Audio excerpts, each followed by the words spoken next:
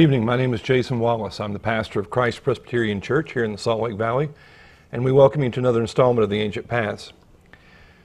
2 weeks ago, last night, I met with Shawn McCraney on his show, and we spent 2 hours going through some of the things that divide us, and basically had an opportunity to challenge him to his face, and he said he also wanted to confront me about the things he said I had been saying about him. Back 2 years ago, Shawn declared war on the churches. This is January of 2013. And we really didn't say much directly about any of that. But then in January of last year, Shawn basically came out against the Trinity as a doctrine. He said that it was garbage. He said it was unbiblical, that it was rooted in polytheistic paganism. I wrote to him at the time before I ever aired anything on it and told him that he was teaching grave error and I was going to have to respond. I played a number of clips showing his trajectory since he had declared war on the churches and showed clips of what he had been teaching. Shawn says that I have strung together clips out of context and that I've misrepresented him. At the same time, he says he's never watched the program. So I'm not sure how that goes together, but a year ago he invited me to an open forum, and when I showed up it was Inquisition 2014.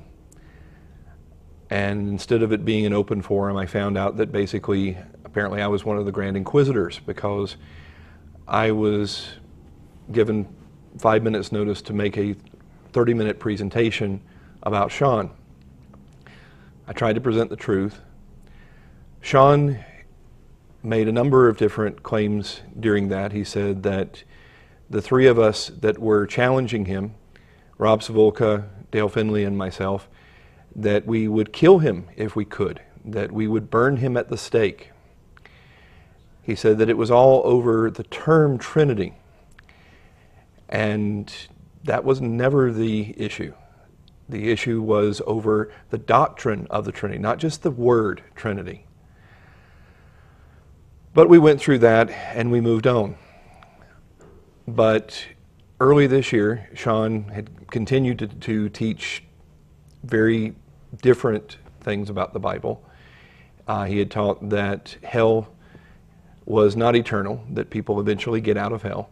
He taught that the second coming was in 70 AD and that the church was all spiritual. He said that Christianity has no physical reality in the present world.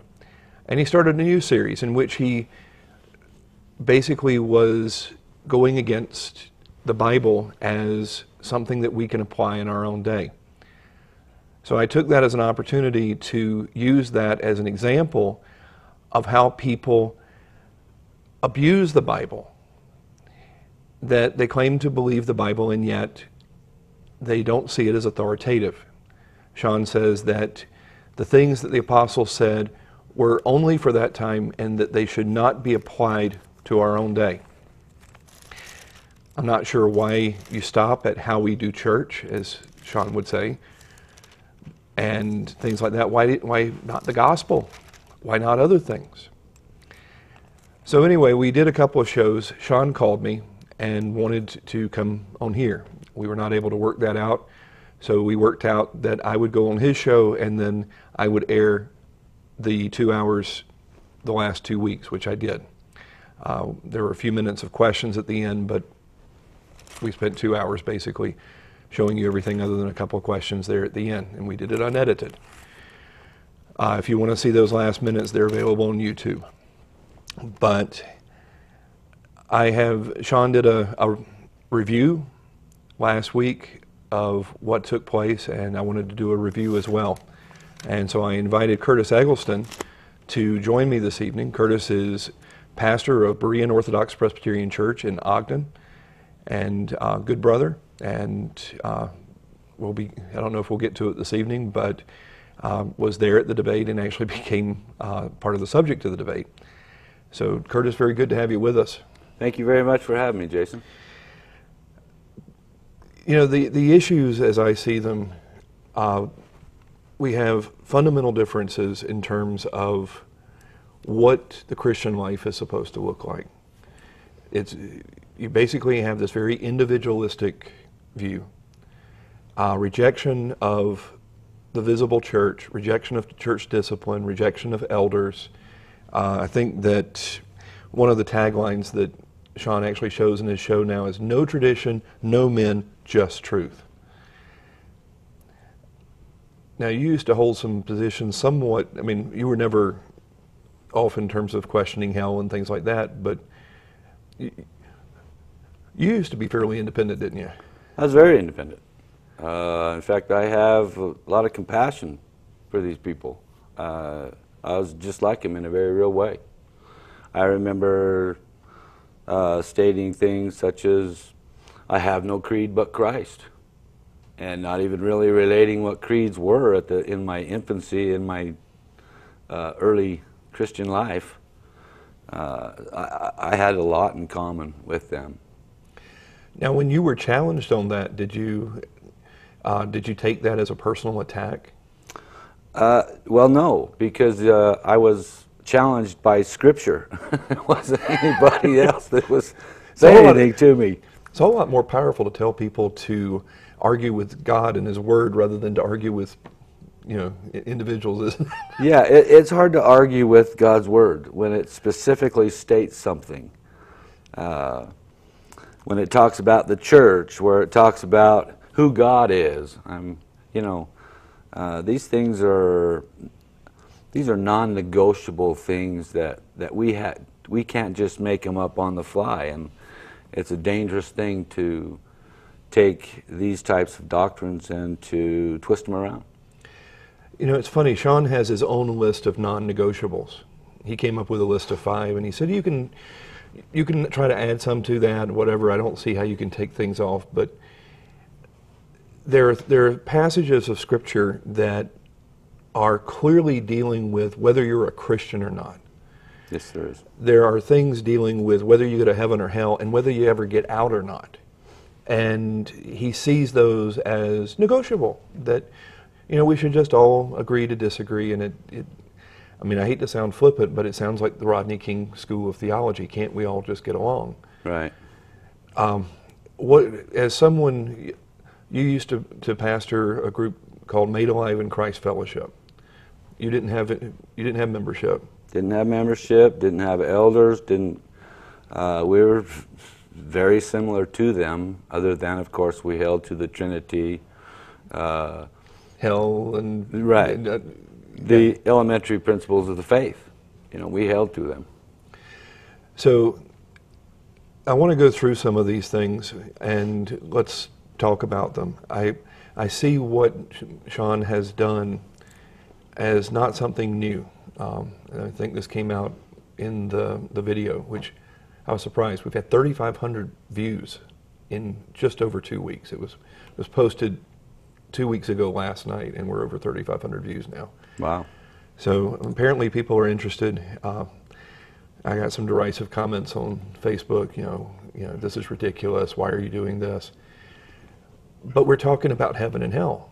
We're talking about who Jesus is, what He's done.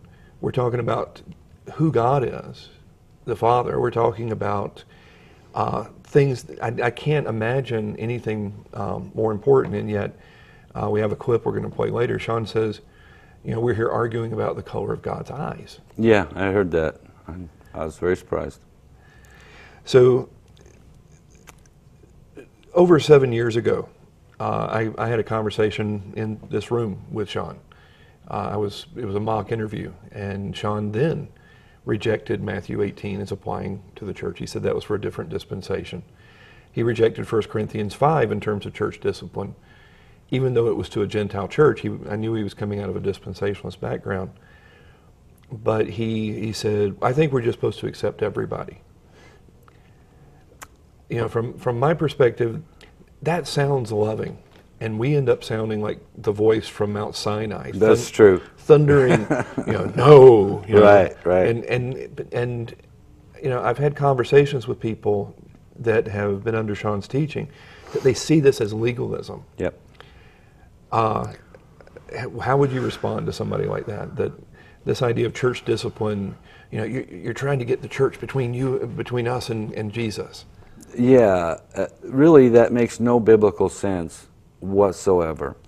The scriptures speak about God, how He manifests Himself to people and how He draws them to Himself. And as He does that, He gives them a new heart. And they're new creatures in the Lord Jesus Christ. And so now we have a new life in Him. And so we're no longer the old man, but we walk in the newness of life that's in Christ Jesus. And we're naturally, when before we would naturally sin and have no problem with it. But now, if we sin, and when we sin, we are convicted. And so we need to realize that now we have a heart that cries out to God, Abba, Father, when before we did not. And the Spirit of God indwells us. And we are the temple of the Spirit of God.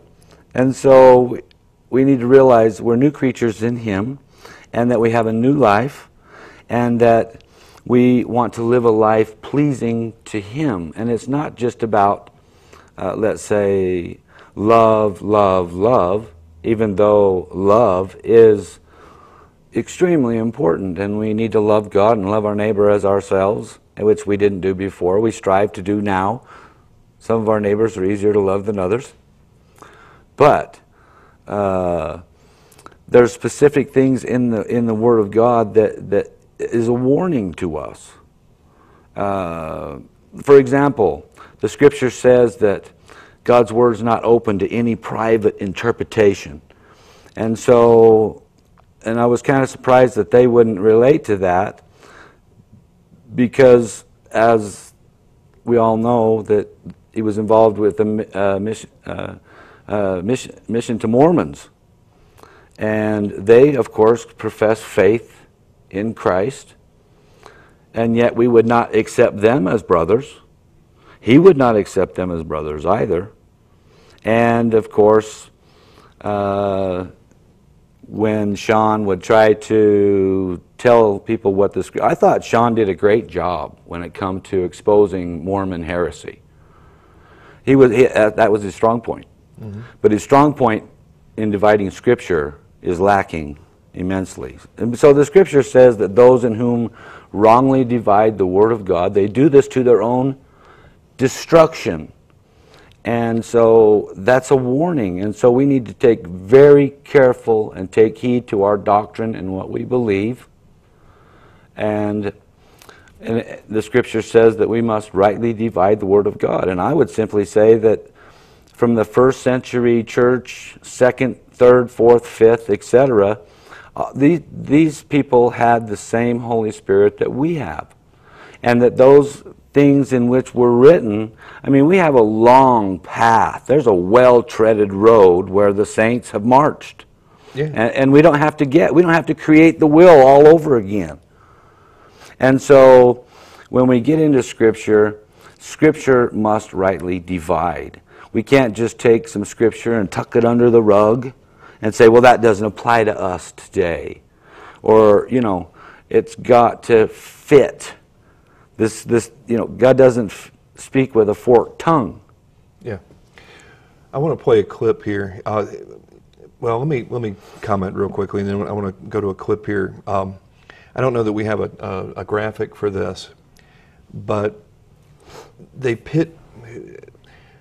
tend to pit grace against holiness, and yet in Paul in Titus 2:11 says, "For the grace of God that bringeth salvation hath appeared to all men, teaching us that denying ungodliness and worldly lust, we should live soberly, righteously, and godly in this present world, looking for that blessed hope and the glorious appearing of the great God and our Savior Jesus Christ." We're going to get more into the nature of grace in a little bit here, because I want to deal with several subjects, but the point that I've tried to make to these folks, I had a Christian counselor come up to me, and she said, "It's obvious that you're guilty of the sin of gluttony, and that's just the same as lesbianism." Mm-hmm. I am a sinner. Everything I do is sinful. I claim no righteousness of my own. But isn't there a fundamental difference in terms of sins like homosexuality, where we see it in Romans 1, that it is a judgment of God, that even as they did not like to retain God in their knowledge, God gives them over to a reprobate mind. It's a special judgment. And there are things that are listed in 1 Corinthians 6 and Galatians 5 that Paul says explicitly, those who practice such things shall not inherit the kingdom of God. Right. And they trump that with James 2:10. Well, if you've broken one law, you've broken them all. So who are you to judge? Who are you to judge? And then what do these things mean? And they dance all around it, and they never deal with it. And Paul says, this is the line in the sand. This is heaven and hell. Yes. But anyway, I want to backtrack. Shawn, in terms of his views of organized religion and things like this is nothing new. Year and a half ago, we have a clip here where he shows that basically the best Christian families are those who are void of religion, void of an external church. And I'd like to take a look at that. The question I would ask, if we take the very best LDS families and their devotion, and we take the very best LDS Christian families and their devotion, I would ask, where's their devotion? And you will find that the LDS families, if they are good LDS families, their devotion's to the church, to the prophet, to the Book of Mormon, to the Pearl of Great Price, to their temple covenants. Their devotion is to an institution and to ideologies that they have accepted in terms of religion. But the Christian, the very best, if we're talking about the very best Christian families, they're void of religion. Their relationship is with Christ, directly, only Him. And we have this war against the visible church and pastors, whom he has denounced in the strongest terms. He says they're small-minded men bent on control. When you start lining these things up, he says that the church has been wrong for 1,800 years. He says, who am I to spit in the wind? I think he meant face of 1,800 years of Christian tradition. He says that we need a new way to do church. It needs to be spirit. And what I tried to point out 2 weeks ago was that implicit in what he's saying is the church didn't have the spirit for the last 1,800 years. And you alluded to this yourself. There must have been a great apostasy. And all the churches are wrong. All their creeds are heinous, to use his term. Mm-hmm. Pastors are greedy, worried about empires. Their churches, you go down the list. Their education blinds them to the Spirit. Everybody ultimately gets glorified, and he has literally said on the show that he's open to different degrees of exaltation. And when you add all that up, it seems like a populist version of Mormonism. It sounds familiar, don't it? It's Mormonism without the tithing,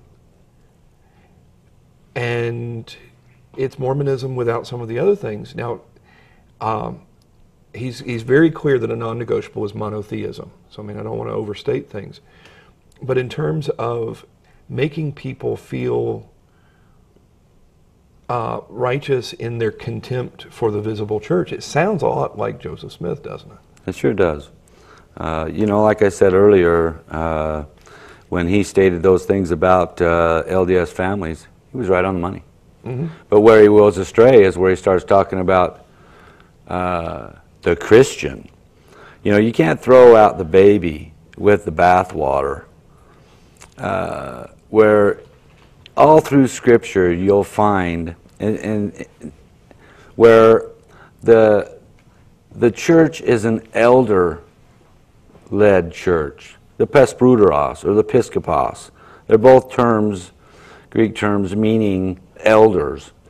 And so there's a leadership in the church.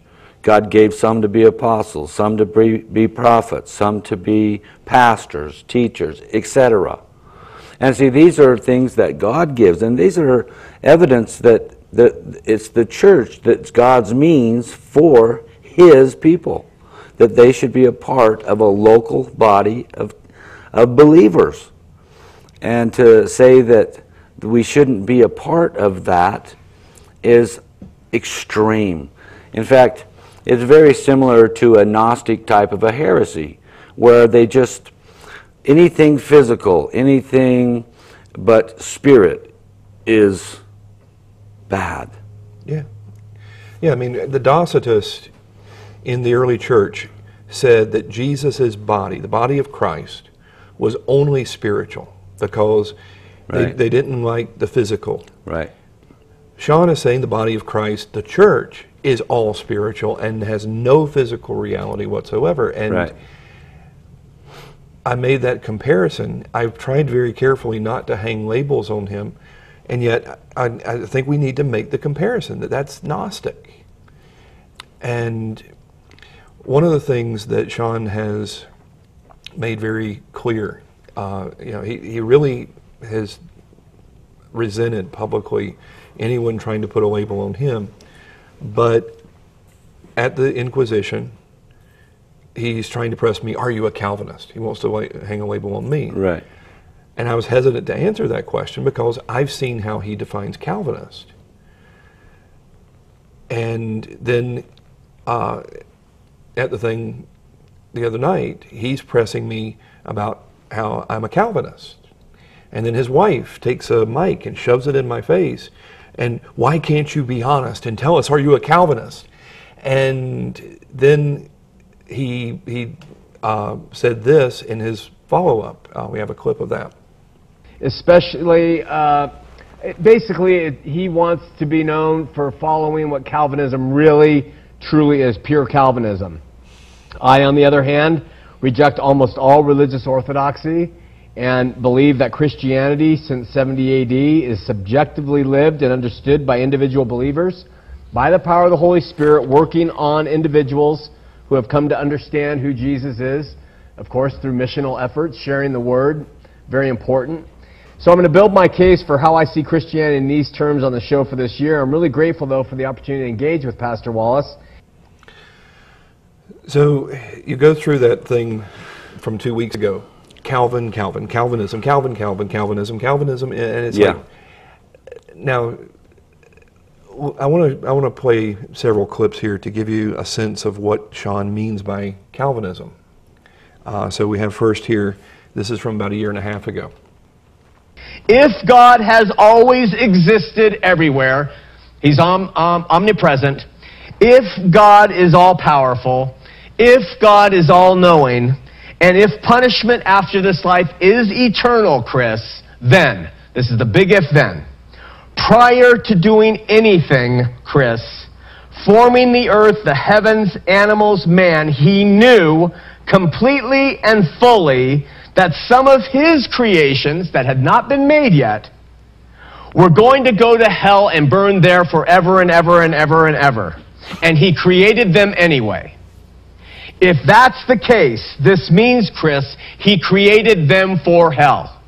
Now, you can jump around it all you want, you can give me books and everything else, but in the end, you will have to agree with that premise. You can try and say all kinds of other things, but this is what the Calvinists believe. So he goes on later to tell a little bit more about what he thinks Calvinists believe. We have our next clip here. Tonight we are going to embark on our study of five-point Calvinism and how Mormon doctrine is essentially a refutation of it, which in my opinion is one of the reasons why Mormonism is so appealing to thinking people who can't understand a God who likes to create people as kindling for fires of hell.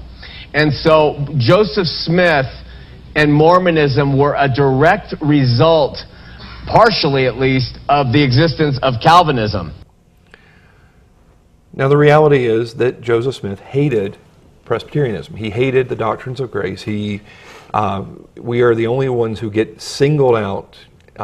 Methodist and the Baptist get mentioned as well, but in Pearl of Great Price, Joseph Smith's History, chapter 1, he tells his mother, I have learned from myself that Presbyterianism is not true.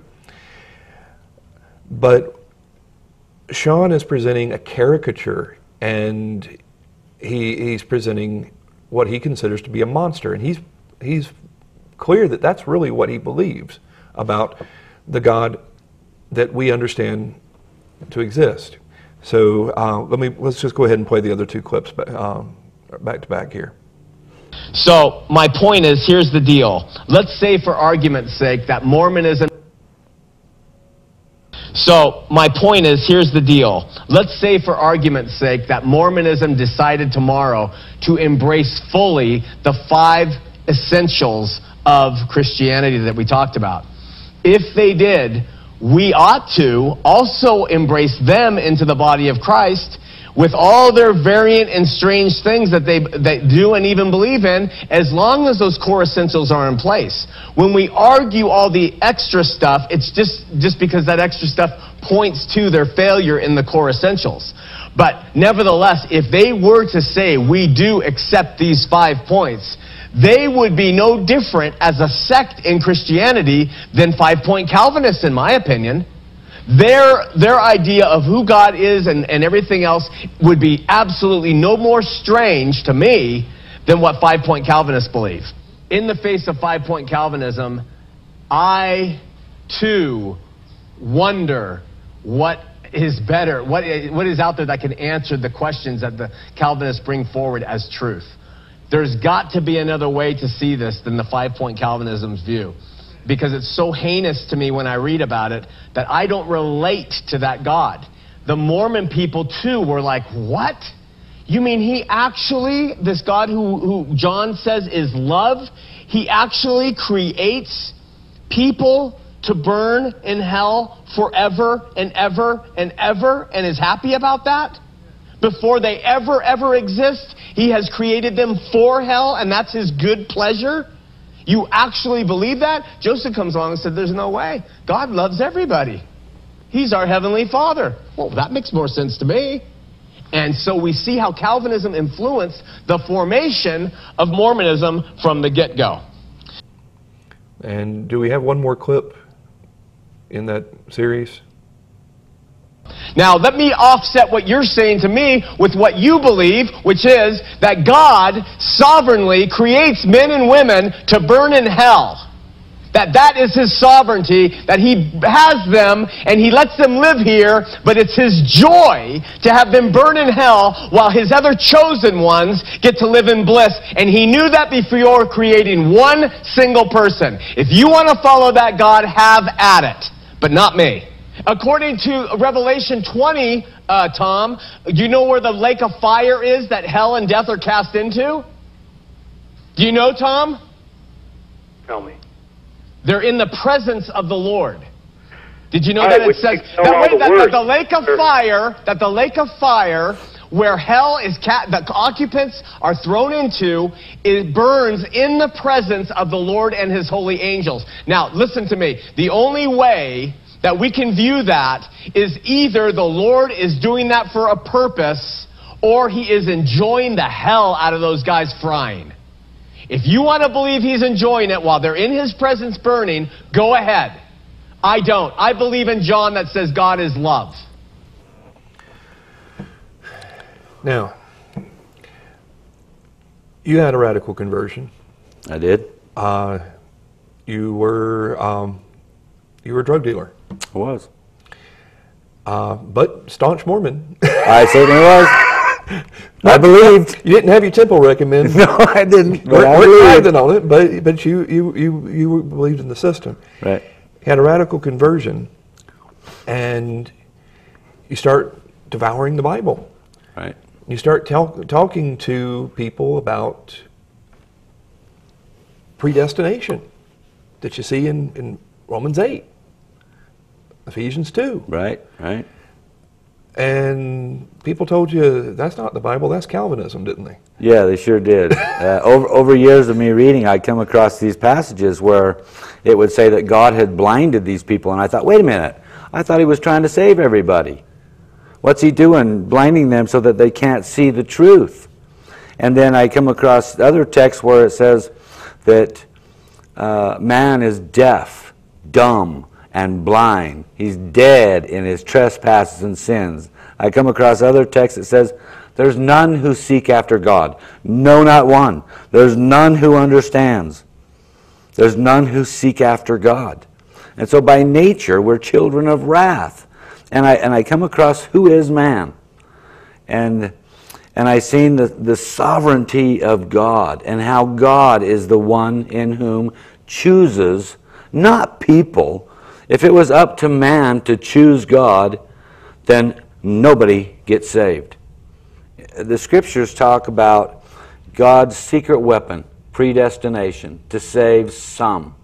That the Bible clearly teaches this, that they were chosen before the foundation of the world. 1 Corinthians 1, God has chosen the weak and foolish things of this world. Right. No flesh should glory in his presence. Right. And so if we could boast, if I get there because of my decision, then I have something to boast about. If I get there by my good works, anything I do to obtain this, I have something to boast about. But I was dead in my trespasses and sins. I wasn't seeking after God. In fact, when God showed up and I heard his word, I tried to run away. Good luck trying to get away from God. And why is it you believe, and people who are smarter and stronger and nicer and better looking, I know, hard to picture, why is it they don't believe and you do? The scripture says in 1 Corinthians chapter 2, verse 14, that the natural man receives not the things of the Spirit, for they are foolishness unto him. And I would say, looking at that clip, that's right. No man by his nature will serve this true and living God in the Scripture, the creator of all things, the sustainer. They are going to look at him like that's ridiculous. But God's ways are not our ways. Now, Shawn, let me say this off the first, that this is not to slam Shawn's character. This is about truth claims. This has nothing to do with character. He seems like a fine guy. He'd be fun to go fishing with or something. But when it comes to truth claims, the scripture says, defend the faith, which was once and for all delivered to the saints. I'm commanded by God to take a stand for him and his truth. And here's what we do, is we echo the Word of God. The Word of God says, this is the sword of the Spirit, which is the Word of God. So anyway, the natural man can't even understand the things of the Spirit of God. It has to be given to them. Apart from that, the natural man will not know. He'll come up with all kinds of crazy ideas. But you only believe that because somehow or another you got exposed to John Calvin, right? Well, that's funny. I'm glad you mentioned that. Praise the Lord you brought that up. Because I remember I was a pastor, and I was in this pastor's meeting in Salt Lake, and they introduced me as, here is Kurt, our full-blown 5-point Calvinist. And they kind of looked at me and they said, wow, that's really amazing that you're such in agreement with John Calvin. And I said, I have never read John Calvin, ever. Not one even sentence. I have never read John Calvin anywhere. But I'm sure glad he agrees with me. And they thought that was arrogant of me. But they got my point, I hope. Well, that this comes from the Scriptures. We don't follow John Calvin. We test John Calvin by the Word of God. We test all things by the Word of God. And if they are found wanting, then in love we tell them. And it's not that we're assassinating anybody's character, and that's what he made it out to be. And that has nothing to do with this at all. Basically, by hanging a label on us, I mean, do you go around, rah, rah, I'm a Calvinist? No, and I don't call myself a Calvinist. I call myself a Bible-believing Christian.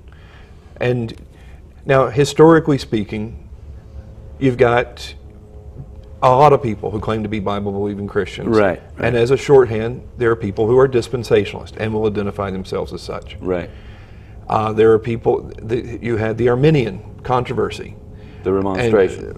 And Right. so and they were clearly known as Arminians because they were following that. The Right. response, a shorthand name was given to that by others. No one picked it for themselves, but Right. That's a good point. They called the answer in terms of what do we call this? They said, well, that's Calvinism. Calvin had been dead for years, for decades. But Calvin wasn't the one who originates all this. No, Martin Luther taught the exact same thing. He surely did. And exactly the same thing. And all through church history, you see people teaching the exact same thing, don't you? Right. And, that's good that you brought that up, because I remember 3 weeks ago when we were there, a nice lady stood up and said, well, if Luther could come up with new things, why can't we? And I thought, Luther didn't come up with anything new. He brought us back to the Scriptures instead of popes, purgatory, indulgences, etc. He reformed the church back to the Word of God. And the point, Luther wasn't oblivious to this, but Luther, they pick on fringe things that Luther said because Luther is legitimately casting about saying, what other traditions have I not examined? But Luther wasn't the only Protestant reformer. Zwingli comes along the same identical time. Yep. And there are numerous others, and what they're doing, and what Luther ultimately does as well, is they see that what they're reading in the Scriptures isn't new. It is historic Catholic Christianity. That is absolutely correct. Not Roman Catholic, but there is a clear line of what did Chrysostom believe about who is God, who is man, what is sin, who is Jesus Christ, what is salvation, what did Augustine, what did all these others, and not just, we're not basing it on a few individuals, but what did the church believe? There were times, and this is the thing, Shawn creates this history where he said within a 2-year period, I think he said 342 to 343, I may be off on the dates, but he said more Christians killed each other over Trinity than the Roman Empire had killed in 250 years nearly of persecution. Now the reality is Constantine restores Arius to his position of presbyter, doesn't he? Mm-hmm. And the Arians take over positions of power, and Athanasius, who defends Nicaea, a generation later is exiled under threat of death if he comes back to Alexandria and teaches what had been settled there. But Shawn makes it out to be that the forces of Nicaea were persecuting these poor Christians, and that we all want to burn him at the stake and kill him. Yeah. All because we say, here's a man who's teaching publicly, and he's teaching grave error. That's all it is. That's all it is. That's nothing else.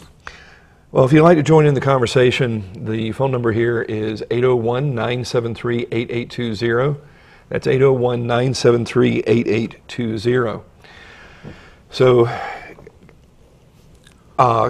what they try to dismiss as an ism by putting a label to it, it's Calvinism. Right.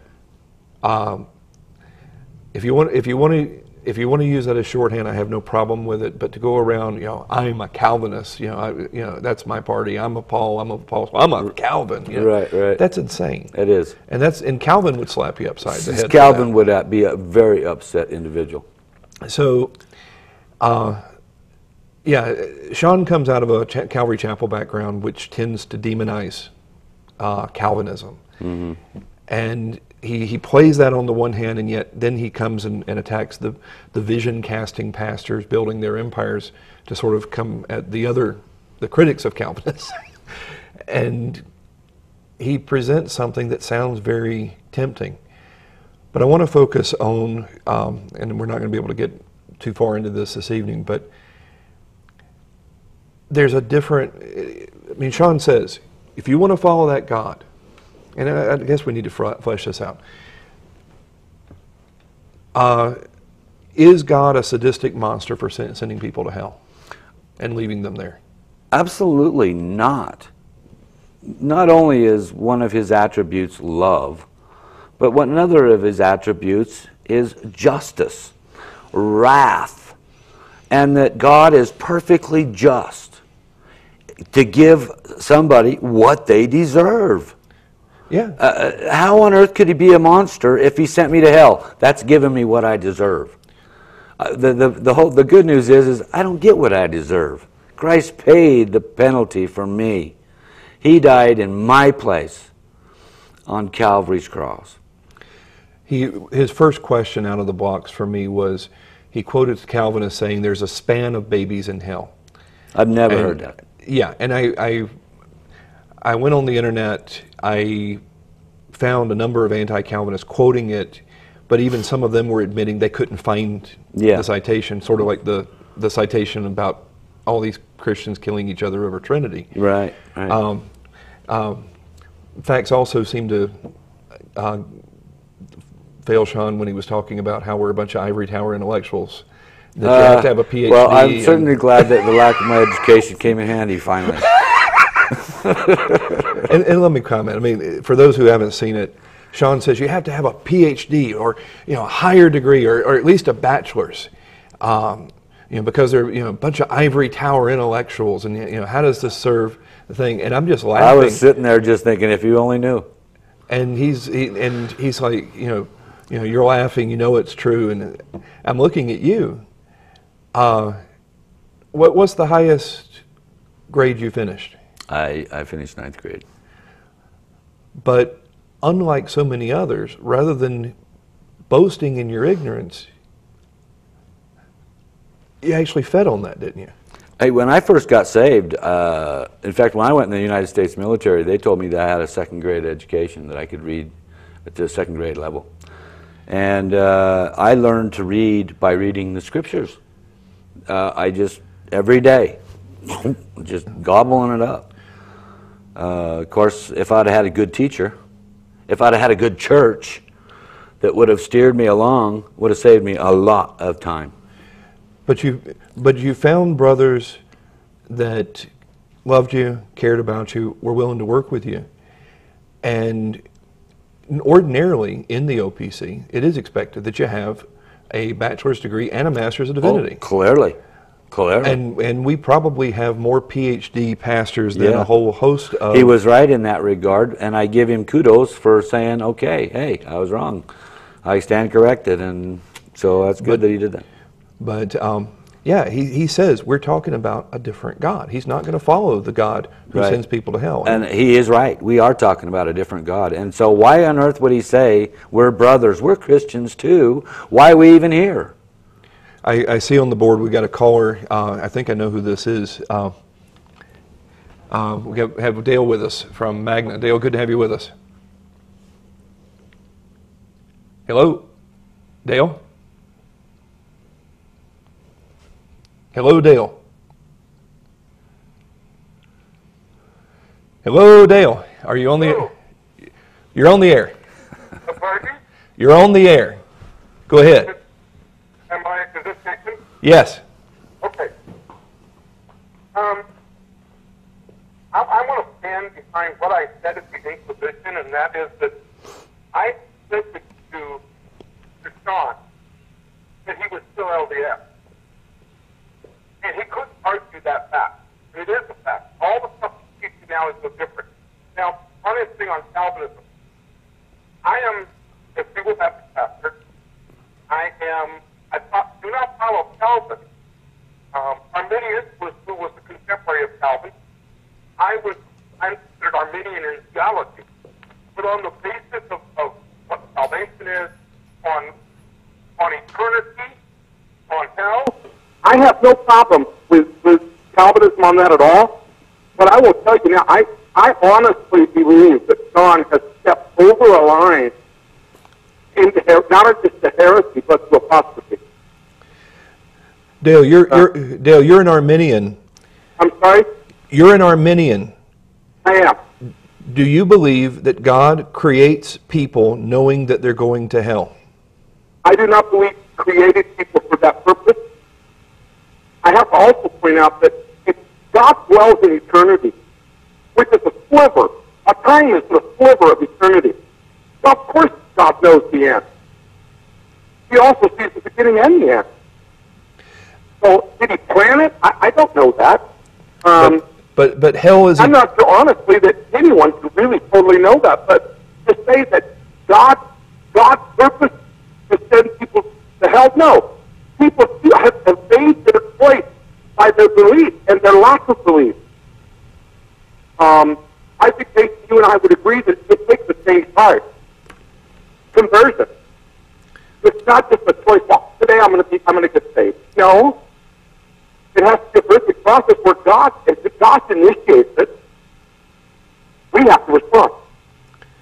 Appreciate the call, Dale. Okay. Thank you. Take care. Bye-bye. Okay, bye-bye.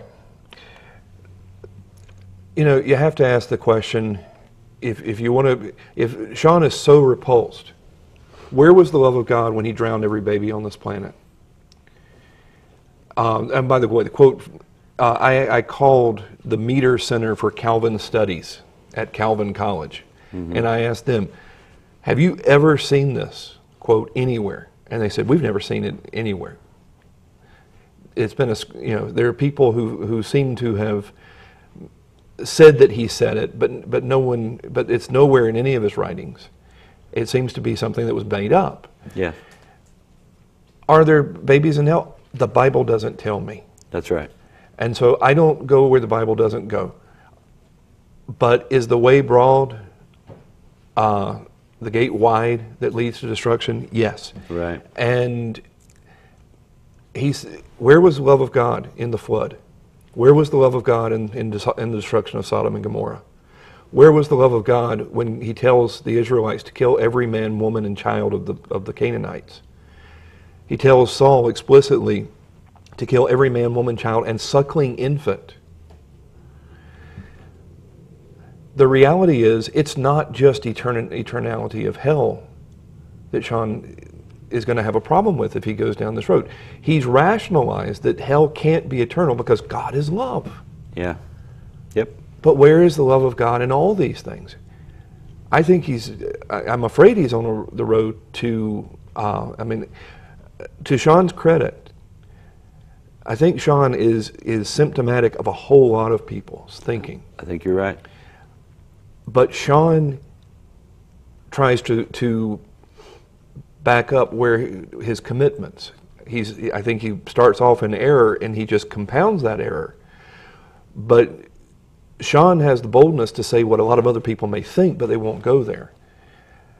And my fear for Shawn, maybe he won't go there, but he's arguing like an atheist, isn't he?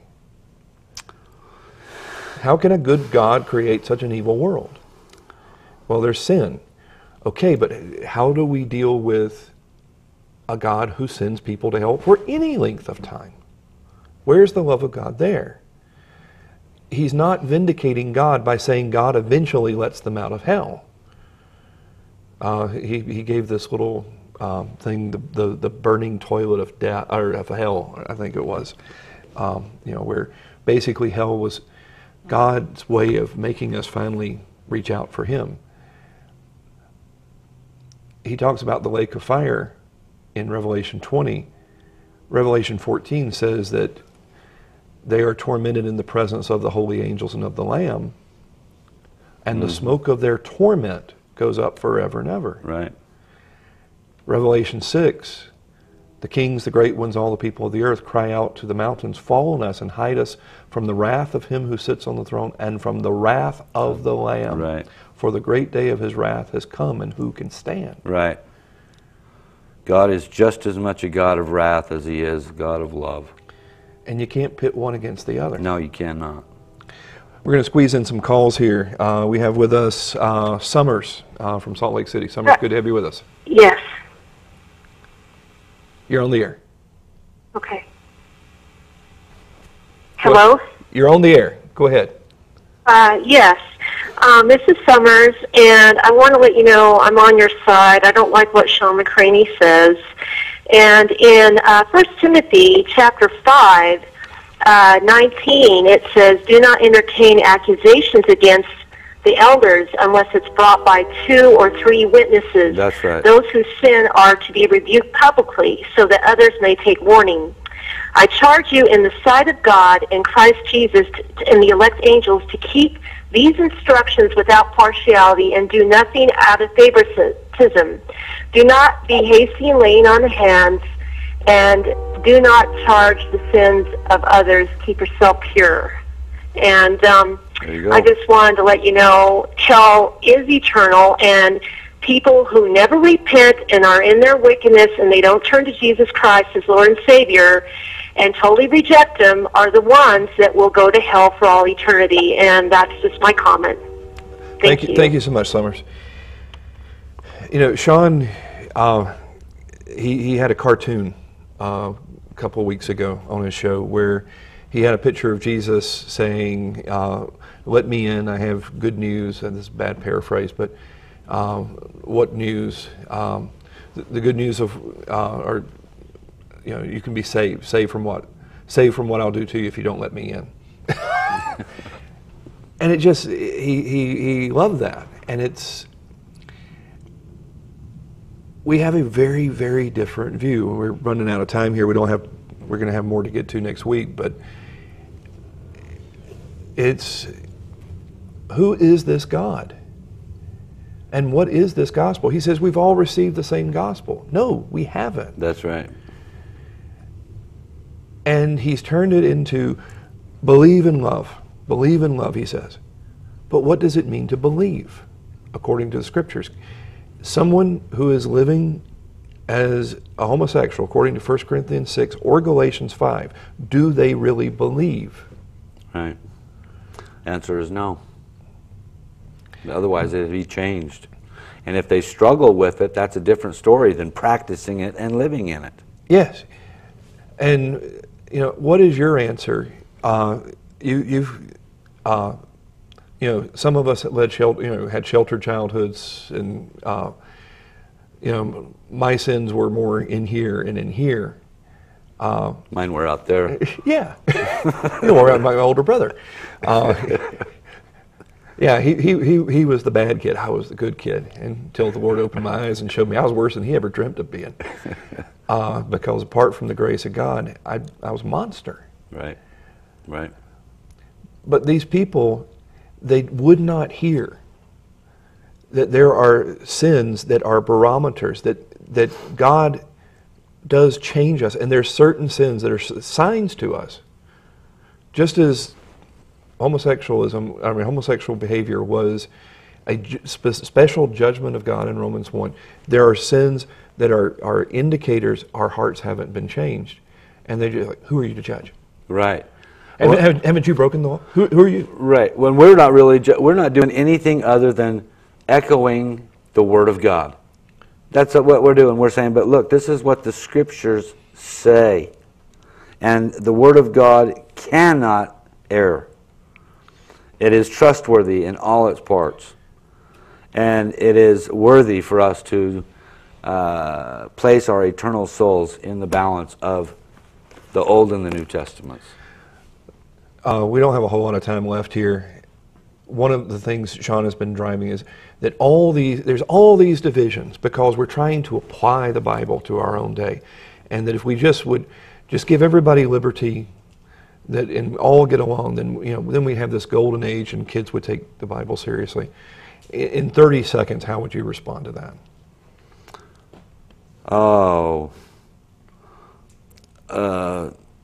as far as everybody getting together and singing Kumbaya I mean, basically the idea is that the divisions are that we're taking something that was only for that day and we're trying to apply it to our own day. Yeah, well, when you can take and you can do away with the Word of God anywhere in Scripture, you are on a slippery slope. You cannot get away with doing away with Holy Scripture. This is, Man don't live by bread alone, but by every word that proceeds forth from the mouth of God. This is our spiritual nourishment. This is what we live off of. And so we need to relate that. We're out of time here, but I want to comment briefly. You know, let me say, I count you as one of my best brothers, and I rejoice that you tremble at God's word, and you've done the hard work. You know it better than most PhDs I know, and you may not know a lot of minutia that they might know in things, but you know the Lord, you know His word, and you want to be faithful. Anyway, thank you so much for being with us. I'm the pastor of Christ Presbyterian Church here in the Salt Lake Valley. This is Curtis Eggleston, the pastor of Berean Orthodox Presbyterian Church in Ogden. We invite you to worship with us Sunday mornings, 11 a.m., 8630 West, 2700 South, Main Street, Magna, or at 9 a.m. at 3350 Harrison Boulevard in Ogden. For more information, go to gospelutah.org or call us at 801-969-7948. Till next week, we wish you the Lord's greatest blessings. Good night.